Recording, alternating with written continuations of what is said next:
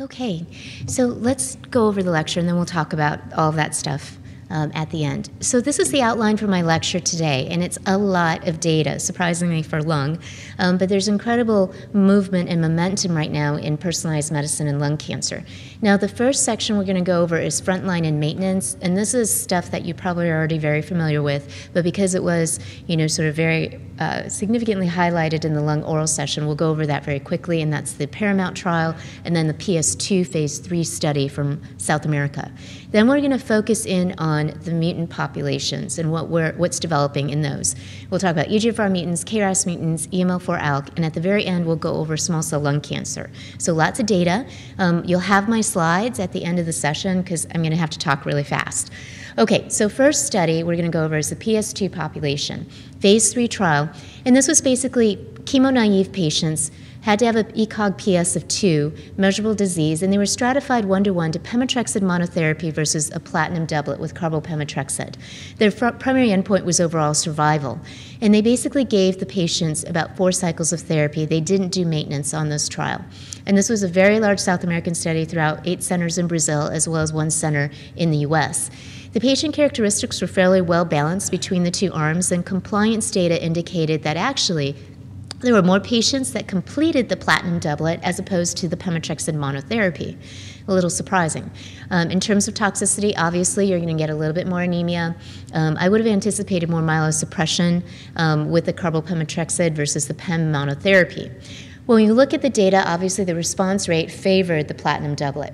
Not surprising, we've seen that in some other studies, the French study with carbo weekly paclitaxel being the famous one that was presented at the ASCO plenary session.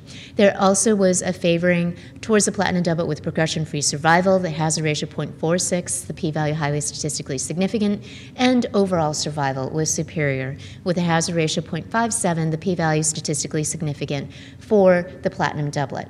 So when you look at any second-line treatment, it's fairly equivalent between the 2 arms. So you can't say that, the platinum doublet patients got more treatment and that's why you got these results. Actually, it does look like platinum doublets for PS2 patients definitely appear to be better than single-agent monotherapy with pemetrexed. So generally, just from this data, I think it adds to the literature. I think for the PS2 patients with pemetrexed being such a well-tolerated agent, you can use carbopemetrexed for them and get them through. It will improve outcomes for them. There's definitely acceptable toxicity. The only thing I recommend is about a week before you give them the chemotherapy, make sure they get the B12 as well as the folic acid. I find that if you just load them up with the vitamins, they tend to do better. They don't get as much anemia. They don't get as much myalgia. So that's just a little tip. So certainly, PS2 patients, the recommendation certainly would be try to give them carbopemetrexed over PEM monotherapy. You can get them through, and they definitely get clinical outcome benefit. Okay, second trial is the overall survival results from the Paramount maintenance study. Now, as all of you recall, this was presented previously at ASCO, and it was basically a maintenance trial of patients who were chemo-naive that got cisplatin pemetrexed for 4 cycles of therapy and were randomized 2-to-1 to pemetrexed maintenance versus placebo maintenance. And there were appropriate stratifications, and their primary endpoint on this trial was looking at the different survival outcomes. The patient characteristics were pretty equivalent between the 2 arms, and in terms of compliance, there were a lot of patients who were actually able to complete the pemetrexed over 6 cycles of maintenance therapy. There was a little bit higher discontinuation rate due to adverse events, and post-trial therapy was fairly equivalent between the 2 arms. There was a little bit more toxicity with the maintenance pemetrexed, as to be expected. It's highlighted here in terms of grade 3-4 toxicity with fatigue, anemia, and neutropenia. But the bottom line, final overall results being presented from time of randomization, pemetrexed maintenance favored the overall survival from time of randomization, the hazard ratio 0.78, the p-value highly statistically significant. It also was favored for progression-free survival. When you look at overall survival from time of induction therapy, it also was superior with the maintenance pemetrexed, the hazard ratio 0.78, the p-value highly statistically significant. When you look at the subgroup analysis from overall survival, it did look that across the board, pretty much every single subgroup did have the benefit favoring pemetrexed. There wasn't anything that stood out as different. So patients treated with continuation maintenance therapy who are non-squamous, non-small cell lung cancer have an improved survival with maintenance pemetrexed over placebo. Across the board, all the subgroups appeared to have benefit. The response to induction therapy, most importantly, did not predict for survival outcome. So if you have a patient who gets cis-pem and let's say they get stable disease, they still may get significant benefit if you give them the maintenance pemetrexed. Continuation maintenance pemetrexed is definitely accepted now as our standard of care. The NCCN guidelines will probably be revised because right now they're indicating switch maintenance, but now PEM continuation maintenance certainly will be appropriate. Okay, so let's go now into the mutant populations because this is where we're seeing the biggest evolution in lung cancer. And let's first start off with the EGFR mutants. So this is the LUX-Lung-3 trial, and it was looking at a drug called afatinib. Now this is a very important agent. You got to be aware of this because this will have a role in lung cancer in the future, and they are seeking FDA approval for this agent. Now afatinib is unique because it's an irreversible ERB family blocker. It inhibits the ERB family receptor heterodimerization, and that's how it actually works.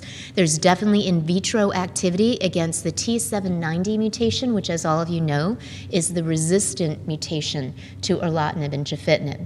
So that's why this is an agent that's very of great interest in thoracic oncology. It is an oral agent. And basically, this was the LUX-Lung-3 trial. It was a phase 3 study, and it was looking at lung adenocarcinoma patients who had an EGFR mutation in their tumor. Now, it didn't matter what kind of EGFR mutation they had. Remember, the three most common ones that we've all talked about have been the deletion exon 19 and the L858 mutation. Those are sensitive mutations where if you give them erlotinib, gefitinib, their tumors melt away everywhere. You know, deletion exon 19, you could have them on for 4 or 5 years on the pill with great efficacy. The L858 mutation, you have them on for about a year, they develop resistance. The most common resistance point mutation we've identified is the T790 mutation. It changes one codon, which changes one amino acid, changes one protein, completely alters the binding pocket of the EGFR, so you no longer bind erlotinib and gefitinib. That's why it's a resistance mutation. Now, afatinib is able to because of the mechanism of action is different and it's irreversible, it's able to overcome that T790 mutation.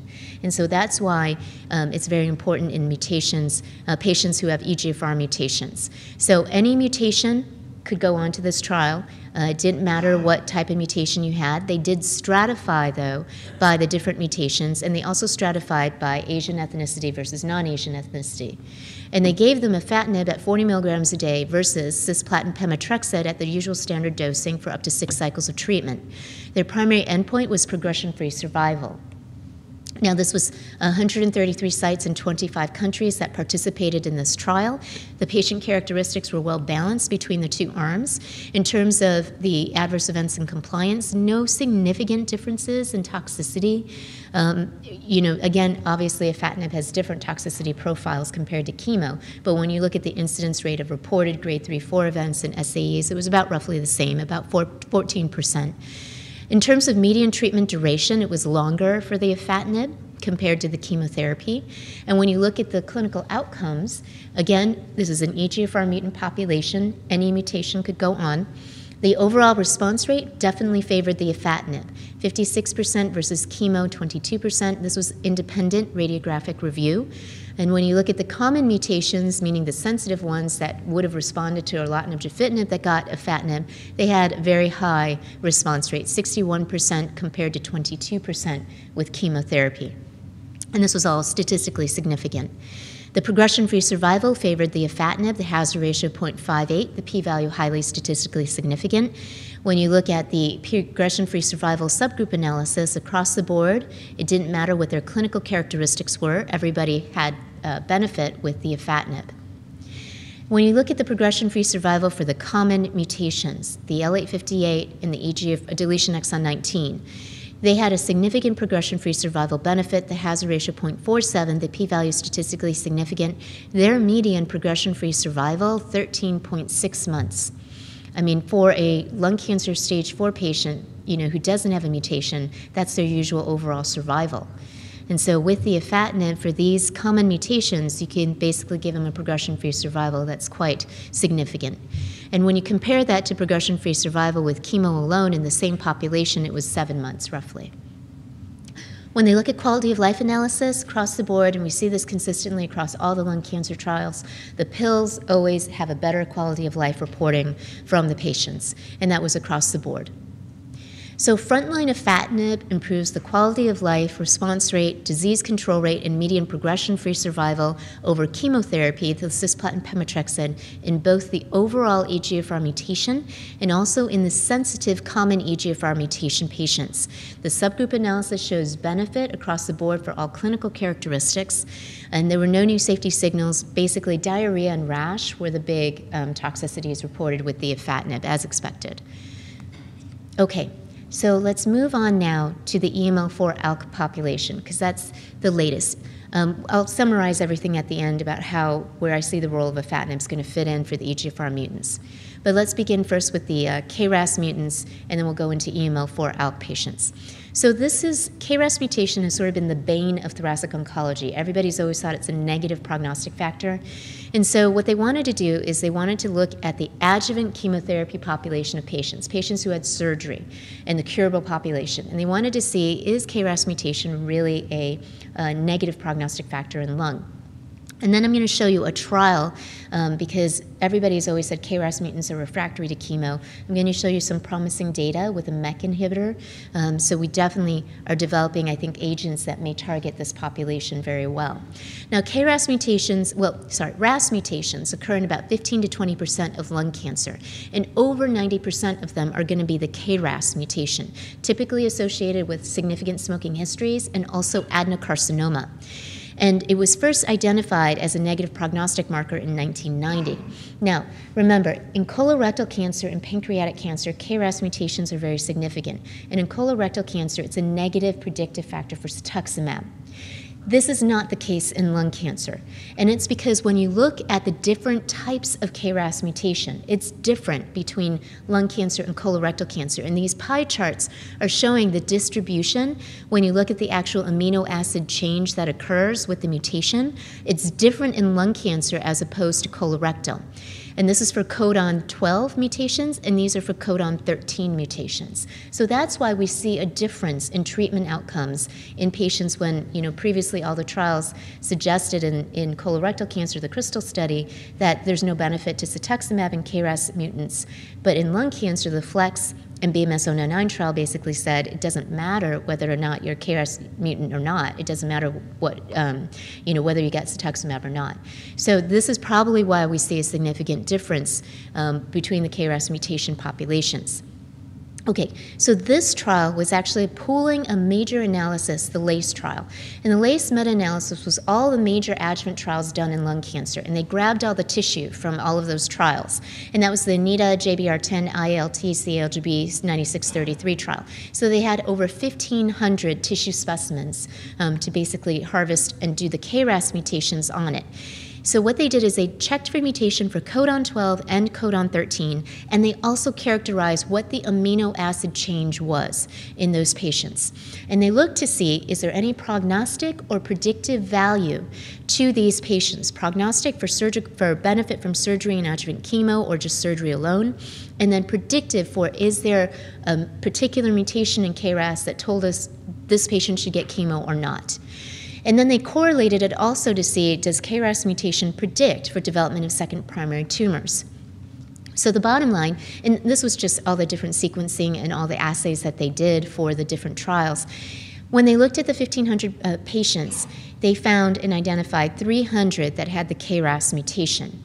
And when you look across the board, the distribution, it was probably about anywhere between 14 to 26% of the populations in each of the trials had the KRAS mutation. We roughly say about 20% of your adenocarcinomas are likely to carry a KRAS mutation. They identified the KRAS mutations to occur more in women, younger patients who are younger than age 55, adenocarcinomas, and actually small primary tumors, T1, T2. There was no association with overall stage, end stage, or PS. Now, the bottom line is that KRAS mutations had no prognostic value whatsoever. They didn't tell you anything about whether a patient was going to survive or have progression-free survival difference. When you looked at the codon type, is it codon 12 mutation or codon 13 mutation? Also, not prognostic, didn't matter in these patients. It also was not predictive for any improvement in overall survival with adjuvant chemotherapy. And you can see over here, no difference whatsoever.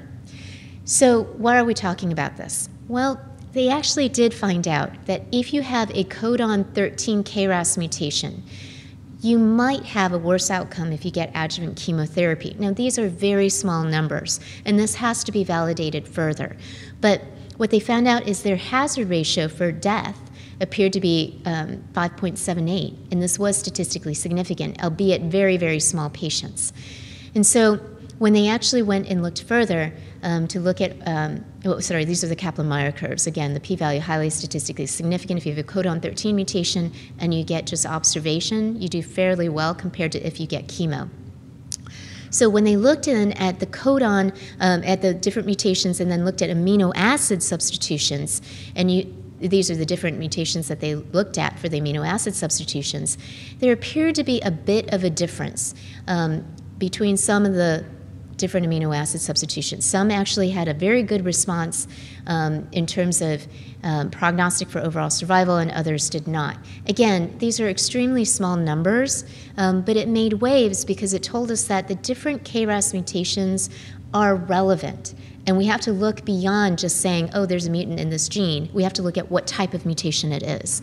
So that was really the main point of this, project.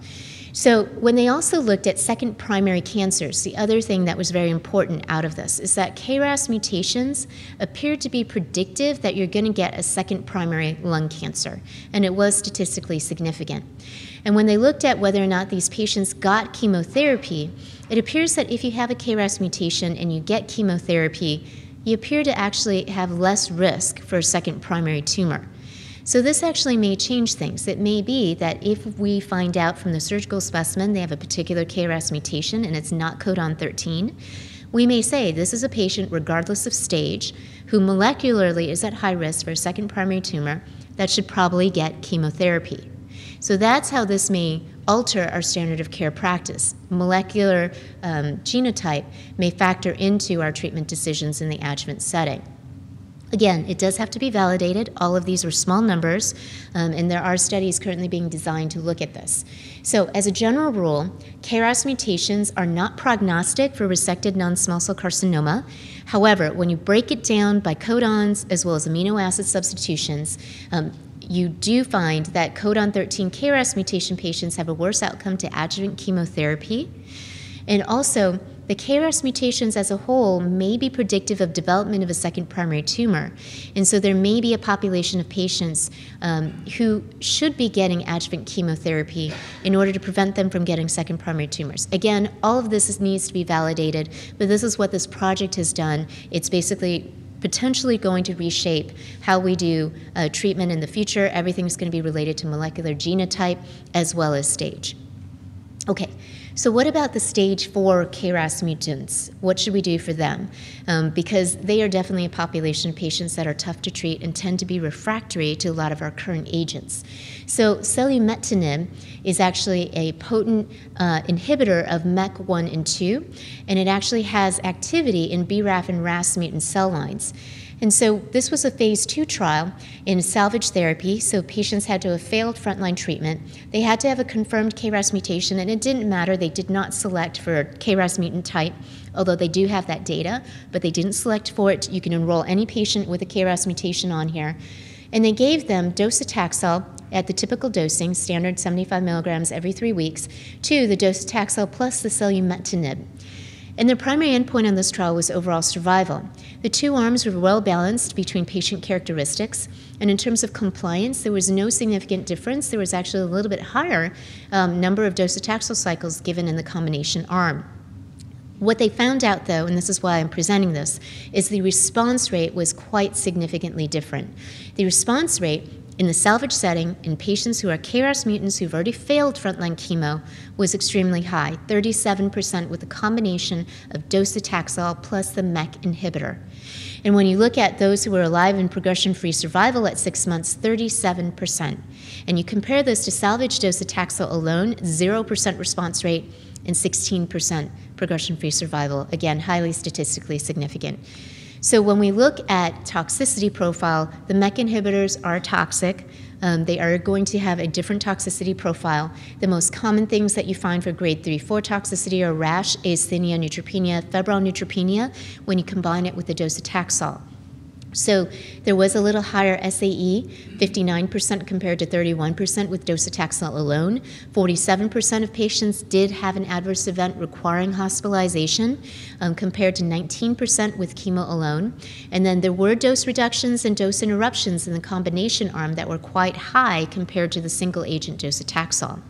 So along with the efficacy, we are seeing more toxicity with this combination. When we look at the progression-free survival, though, it highly favored the combination, the hazard ratio 0.58, the p-value highly statistically significant, and overall survival. The hazard ratio was 0.8.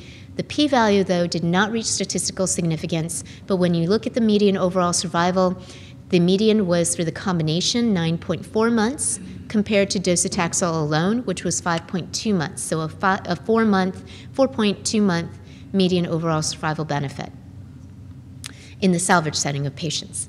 So this was the first prospective study in KRAS mutant non-small cell lung cancer that showed a clinical benefit with a combination regimen. The selumetinib at 75 milligrams BID plus the docetaxel at 75 milligrams per meter squared every 3 weeks improved the response rate, and I didn't show this data, but it changed the tumor size. There were a lot of patients categorized as stable disease, but they had shrinkage of their tumor. The progression-free survival also was statistically significantly favoring the combination over docetaxel alone. We had a 4.2-month median overall survival benefit, but it did not reach statistical significance. The toxicity was acceptable, and they are definitely doing additional studies of MEK inhibition in the KRAS mutant population. They are also going to be looking at the amino acid substitutions and the different types of KRAS mutations. So we'll see an update from that. And we may find that the MEK inhibitors plus docetaxel work better in a particular type of KRAS mutation. So that data is still forthcoming, and so we'll see. Okay, let's talk about the next category of patients, the EML4 ALK patients. So we're going to first talk about resistance mechanisms, and then I'm going to show you some new data on a new novel agent, LDK378. So EML4 ALK, as everybody knows, is a fusion translocation. This is a echinoderm microtubule-associated protein like 4 and anaplastic lymphoma kinase. It's found primarily in the adenocarcinoma population in patients who are never or light former smokers. They are routinely, almost always, EGFR KRAS wild type and younger.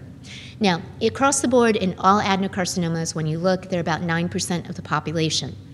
If you are having a patient who's EGFR wild type, who's a Caucasian never smoker with adeno, they've got a 10 to 20% likelihood that they're going to be EML4 ALK translocated. They are a very distinct entity among the lung adenocarcinomas. They do not respond to the EGFR tyrosine kinase inhibitors. They will have no response at all. They also are a negative prognostic factor. They don't respond as well to chemotherapy either. There was a data presented last year at ASCO showing that ALK-positive patients who were treated with second-line, third-line crizotinib had a markedly improved overall survival than those patients who never get the crizotinib. And so very critical to identify these patients and get them crizotinib as soon as possible. Now, the problem, of course, is what happens when these patients begin to develop resistance to the crizotinib. There are a few patients who have been on the crizotinib for a couple of years, some longer, who have eventually developed crizotinib resistance. So this was a study looking at those initial patients who developed refractory disease. And they had about 19 patients that they repeated their biopsies after progression on the crizotinib. Now, 2 patients had what they identified as primary resistance, meaning they got the crizotinib and they never responded. And then they had about 17 that were on the crizotinib for a while and then developed resistance. And they basically got about 16 patients who had successful rebiopsies that they were able to look at mutation analysis in the ALK kinase region. They also looked at copy number analysis by fluorescence in situ hybridization, so they looked at how many copies of the ALK gene were present. They also sequenced the patients for EGFR and KRAS mutation again. And so what they were looking for, obviously, is what was the mechanism of resistance in these patients. And what they identified is that 38% had an ALK kinase mutation, and about 19% had ALK gene fusion copy number gain, meaning they had additional copies of the ALK gene that had developed in the interval time. 31% developed subsequent different oncogenic drivers, and that's for the EGFR and KRAS mutations, and 19%, or 3 of the patients, had unknown mechanisms. So they're classifying these now by ALK non-dominant versus ALK dominant, meaning that the patients who have resistance still utilize the ALK pathway, and then there's other patients that are utilizing non-ALK pathways. And the reason why that's significant, I'm going to show you in the next abstract, but eventually everybody, once they develop progression in lung cancer, is going to need to get rebiopsied, and will be again targeting whatever oncogenic driver they have that caused the development of the progression. So this study was very important in identifying that rebiopsy of these growing tumor lesions is very useful. They've now classified new terminology where resistance mechanisms for EML4 ALK are ALK dominant versus ALK non-dominant. And certainly, and this is very relevant because of this next abstract. So normally I never would show you a phase 1 trial, but you want to watch out for this, agent, LDK378. This is an ALK inhibitor. It's an oral agent, and it's actually an ATP competitive inhibitor of ALK. So this study was actually a phase 1, and it basically allowed any ALK positive cancer, so any solid tumor or liquid tumor that was ALK positive. But they specifically were looking for lung cancer ALK positive patients who were resistant to a prior ALK inhibitor, namely crizotinib. And then they were looking also stratifying by ALK positive lung cancer naive to prior ALK inhibitors. And this was continuous dosing of the oral agent. And again, it's a phase 1, so they're looking at MTD. So they had 56 patients on this trial, and about 50 of them were lung cancer patients. And 37 of them had prior crizotinib, and 19 were naive to crizotinib. And the bottom line was their MTD was 750 milligrams. 6 patients had the DLT, and it was typically hypophosphatemia, ALT elevation, nausea, dehydration, diarrhea, vomiting. The most common were GI and fatigue. 2 of the patients had to be discontinued from treatment due to adverse events, and all of the adverse events were reversible after you stopped the ALK inhibitor. Now, why am I showing this to you? Well, the response rate, again, in the patients who had lung cancer, who had previously failed crizotinib, was 81% with this drug. And so very significant. They had to be treated at greater than or equal to 400 milligrams of the dosing, but again, 21 out of the 26 patients who had already failed crizotinib had a beautiful response to treatment. And these are just some examples. You can see here, this was the ALK patient that after 6 weeks on the LDK378, nice clearance of their tumor. This patient over here, look at that, very, very nice. And the other thing that was very significant was it appears across the blood-brain barrier. This is a patient who has a baseline tumor, started on trial 6 weeks of the drug, and they get clearance of the brain met. So very important drug, LDK378. Watch out for it because this may be very relevant in the patients who have ALK positive disease who fail crizotinib, who have an ALK dominant mutation. This agent may be very important to get that onto them. It's also active in patients with brain mets. Okay. Last section, we're going to turn now to small cell lung cancer. We're going to first talk about limited disease, and we're going to talk about a timing trial of chemotherapy plus concurrent radiation. And then the last one is going to be looking at a phase 3 trial out of Japan in the extensive stage setting with amrubicin, because that was sort of like a hot drug for small cell lung cancer a couple of years ago. But first, we're going to look at the timing trial. Now, this was a phase 3 trial in limited stage small cell lung cancer, and they were basically asking the question, does it matter when we treat concurrent chemoradiation, giving cisplatin etoposide during cycle 1 versus waiting for the radiation, giving your chemotherapy, and at cycle 3, adding in the radiation? Is there any difference? Do we jeopardize the patients in any way? And oftentimes you see this because a lot of times some patients can't get into radiation that quickly, but as you know, small cells are very aggressive, and so you just have to bite the bullet and give them that chemo first. And oftentimes you get them through 2 cycles of therapy before they even can get their simulation done for radiation oncology. So this trial was designed with that in mind, to ask that question. The primary endpoint was complete response rate. They had 219 patients that went on to the trial. These were fairly standard dosing for chemotherapy. You could do this. I like to actually give cisplatin 60 and then 120 of etoposide, but this is totally appropriate. And the radiation. And they also did give prophylactic cranial radiation in the patients who had a PR or CR. So the 2 arms were fairly well balanced across the initial arm versus the delayed arm. There was no difference in response rate or progression-free survival between the 2 arms. And when you looked at overall survival, there was no difference whatsoever in the initial arm versus the delayed arm. So the only thing that they found was a difference in toxicity. So if you actually give chemo cycle 1 and add in the radiation cycle 1, you actually get more febrile neutropenia as opposed to waiting to cycle 3 to start the radiation treatment. So that was the main difference between the 2 arms. So limited stage small cell carcinoma, very appropriate to wait to cycle 3 to add in the radiation to the chemo. Actually, it may be better for certain patients because you do see a higher incidence of febrile neutropenia if you start off with cycle 1 concurrent chemoradiation with the chemo. So just use your judgment on the patients in terms of whether or not you should start on cycle 1. If they're very robust and you just want to get them through treatment, that's totally appropriate. There's no difference at all in clinical outcomes. But if there's somebody that you just got to start chemo with because the radiation is going to be delayed, or they have extremely bulky tumor, you want to try to bulk reduce it, very appropriate to wait till cycle 3 to add in the radiation. Not a big deal whatsoever. Okay, last abstract for lung is going to be the phase 3 small cell lung cancer extensive stage. And this is JCOG 0509, and this was done in Japan. Now, as you know, in Japan, they were utilizing irinotecan and cisplatin. They don't use etoposide, and this is because their trials, for whatever reason, in the ethnic population of the Japanese patient, they do much better with irinotecan as opposed to the cisplatin etoposide. The problem is, though, they get terrible diarrhea because of their pharmacogenomics. And so they were trying to get this drug amrubicin, which is basically a topoisomerase 2 inhibitor similar to topotecan.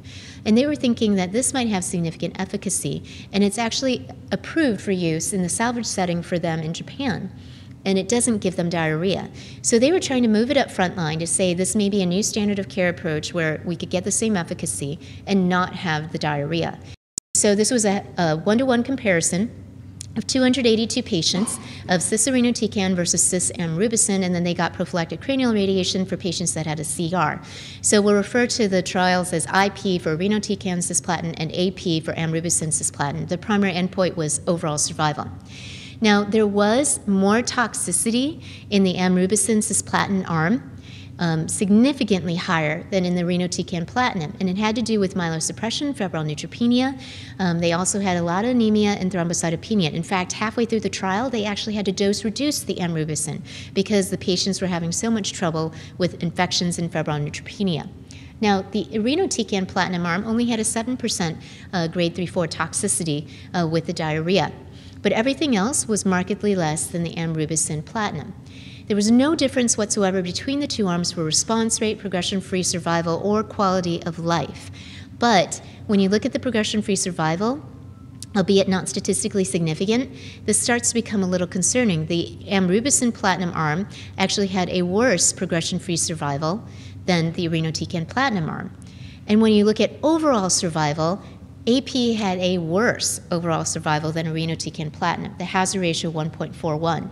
So this was very concerning because this was also something that was unanticipated because this was already an approved agent for them. So basically, AP causes more febrile neutropenia, whereas irinotecan platinum, you do tend to get 7% grade 3/4 diarrhea in the Japanese population. AP certainly did not improve anything over irinotecan platinum. In fact, had a worse overall survival, which was a surprise. So right now, irinotecan platinum still remains the standard of care for your Japanese patients for small cell lung cancer. Okay, so let me try to summarize and conclude the whole lung cancer section. So in the frontline setting and in maintenance, in PS2 patients, platinum pemetrexed improves outcomes over pemetrexed monotherapy. You really can get this into your PS2 patients, so I highly recommend you try the platinum doublet. And given the tolerability, this should be your first treatment plan for your PS2 patient. Continuation maintenance with pemetrexed is definitely now an accepted practice. We are awaiting the Point Break trial, which is the platinum pemetrexed bevacizumab followed by pemetrexed bevacizumab maintenance, compared to the E4599 regimen, which is the carbopaclitaxel bev followed by bev maintenance. That trial has completed accrual. We are waiting for the results. The platinum pemetrexed bevacizumab is something that I do off-study as frontline for my adenocarcinoma patients because it's very well tolerated. I think it's very efficacious. We're all expecting the trial to show equivalent survival and less toxicity than the E4599 regimen, but we may actually see improvement in outcomes. I don't know yet, but that's what we're anticipating. So watch out for the Point Break trial. That's going to be very important. It may change our standard practice in the frontline setting to recommend platinum pemetrexed bevacizumab followed by pembev maintenance in that population. For the EGFR mutants, afatinib, an irreversible oral EGFR TKI, has consistent clinical benefit over frontline chemo in the EGFR mutant population. Subgroup analysis shows benefit across most subgroups, and both in the overall mutant population and in your specific sensitive EGFR mutants as well. Afatinib will definitely have a role in this population of patients, but the timing still remains unclear. So I don't know in the future if we're going to say you should be giving erlotinib first in your sensitive EGFR mutants, and then when they develop resistance to the afatinib, or we'll just say go ahead and use the big gun afatinib up front. The timing all remains unclear. That'll have to be studied in prospective studies, and so we're waiting on that. In terms of the KRAS mutants, very important to know there are different KRAS mutations. The codon 13 mutants have a worse survival with adjuvant chemotherapy in your surgically resected population. Overall, KRAS mutants aren't prognostic for overall survival or predictive for adjuvant chemotherapy in this population of patients, but it's important to remember that it could potentially reduce, if you give adjuvant chemo to certain KRAS mutants, you may reduce their risk of developing a second primary tumor. Again, all has to be validated, but watch out for that data in the future. MEK inhibition in combination with chemo is a promising target for KRAS mutations, and that is being studied further in larger trials. In the EML4 ALK population, both ALK-dominant and non-dominant mutations of resistance have been identified in this population of patients who have failed crizotinib therapy. Very critical to identify these patients early, get crizotinib into them. New agents such as LDK378 look very promising in your crizotinib refractory ALK positive patients, and certainly some of the other agents being looked at in that population are the HSP90 inhibitors, and so important to remember to watch out for those too. The other thing I didn't have time to go over is the ROS1 mutated patients. Crizotinib not only targets ALK, but it also targets ROS1. And we have identified about a 2% incidence in the adenocarcinoma population. These patients will have ROS1 mutants. They get complete dissolving of their tumor with crizotinib. And if you have a patient that you've identified a ROS1 mutation in, you got to get them crizotinib. It works just the same as if they have an ALK mutant. So important to know. There's also a few trials if you can't get the crizotinib paid for whatever reason. There are several trials ongoing in the United States for ROS1 mutants with crizotinib that you could get them onto that study. Okay, small cell lung cancer, limited stage, it's A-OK to give the radiation during cycle 3 of your cisplatin etoposide. In fact, you'd reduce the rate of febrile neutropenia. And in extensive stage, amrubicin is definitely out for frontline therapy. We don't have it approved here for salvage treatment, but in Japan and in some places in Europe, they do have it approved in salvage setting for amrubicin. Okay, so the last thing I'll do is leave you with my treatment algorithm for what I do with a patient who comes in with lung cancer. If they're squamous cell in the frontline setting, you avoid pemetrexed or bevacizumab. You can give them second-line EGFR TKI or maintenance erlotinib. I usually do cisplatin docetaxel for 4 cycles of therapy and then switch maintenance to erlotinib for my squamous cells. If they're non-squamous cell and they're neuroendocrine, the best thing I find so far is just the platinum etoposide. Unless they're Japanese, then I do irinotecan platinum. But for right now, the main population, platinum etoposide, and switch maintenance to pemetrexed or erlotinib is certainly feasible. In the adenocarcinomas, you always want to check for EGFR mutation and EML4-ALK, and I'm adding in now BRAF mutation, ROS1 mutation as well, and KRAS mutation. But right now, for the FDA-approved agents you have available, EGFR mutation, you want to get them an EGFR TKI in as soon as possible with erlotinib. Watch out for afatinib. That will have a role in this population in the future. And if they're EML4-ALK, you get them crizotinib as fast as possible. And certainly afterwards, there's the LDK378 agent or HSP90 inhibitors. And so certainly, the one message I just want to leave you with is ultimately what we're going to be doing is looking at the genomics of the patient's tumor, and you see that very clearly for adenocarcinoma between the EGFR mutants, the EML4-ALK ROS1 mutants, the BRAF mutants, PI3K mutants, and there's also the MET, which we didn't have time to go over today. But once you get that primary drug in with the target, resistance often will require rebiopsying these patients, find the other oncogenic driver, the mechanism of resistance, and then target it. And then ultimately, one day, we're going to be using chemo, hopefully, in the salvage setting when they're third-line, fourth-line therapy. Okay, so this is hopefully our prospective future in the next couple of years. Okay, I'll stop here and take any questions.